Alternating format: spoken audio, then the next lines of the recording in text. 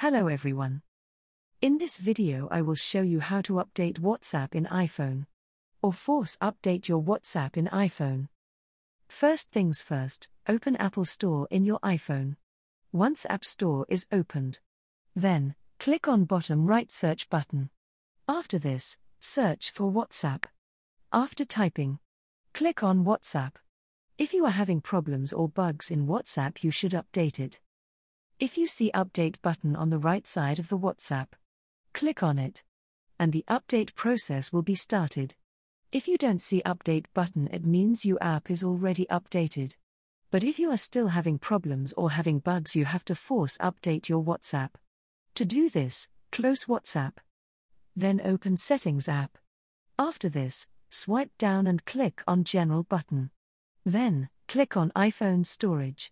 Afterwards, swipe down and find WhatsApp on the list.